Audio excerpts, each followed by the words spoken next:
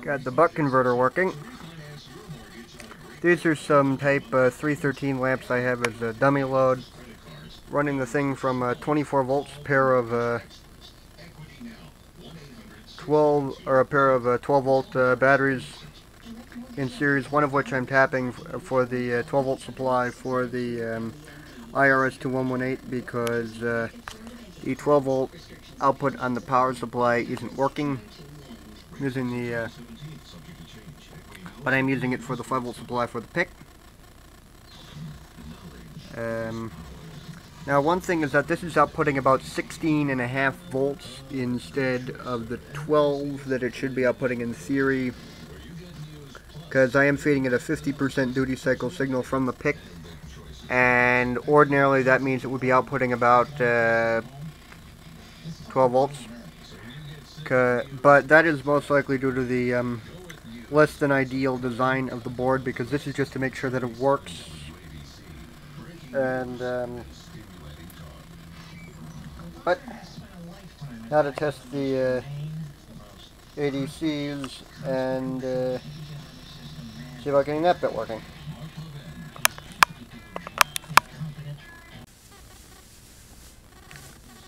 And I got the variable duty cycle portion of the buck converter to work.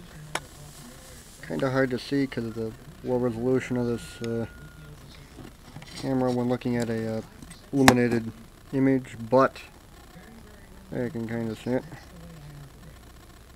So you're turning this trim pot, which goes to one of the ADC inputs on the PIC, specifically A and 0, for those of you who care. Come on, show up. I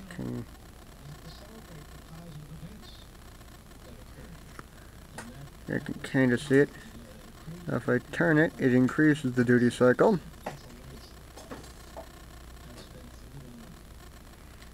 Thus increasing the operating potential of the test load, which is just for type 313 lamps. And if I turn it fully, you can see they get fully bright. Turning it down, they dim.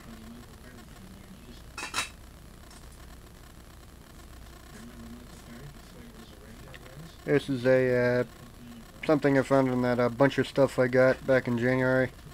It's a Burns 50,000 ohm 5% tolerance 10 turn pot,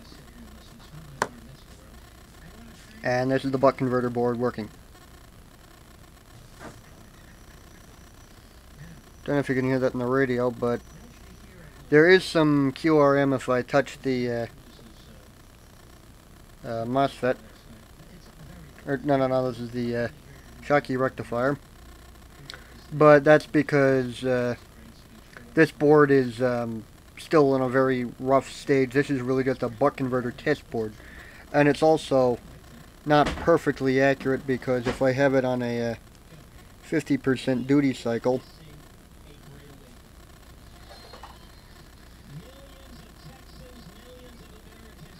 it in theory should be outputting about 12 volts from the 24 volt supply, but it's putting out about 16 volts.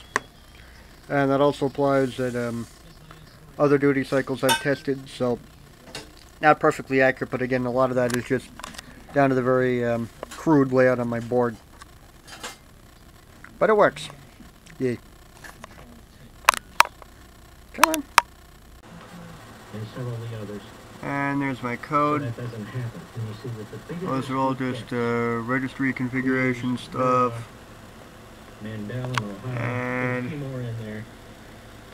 That's pretty much it. Every time I speak, I can't Just defining a variable insig, which is a byte. As the AD as input from port A-0. And then it sets the HPWM command, which sets the CCP module. In this case, there's only one in the chip, because it's a PIC16F785. And it sets port C.5 as the output, insig is the duty cycle, and 25,000 as the output frequency. Then it delays it by 1 millisecond just to to reestablishing constitutional there's some kind of stability, and then it go to a loop and it goes back after this statement, and this bit just repeats forever, or until I shut the device down, which is a lot more likely. Well, you know, That's it. it doesn't hurt anything. Nothing ever hurts anything.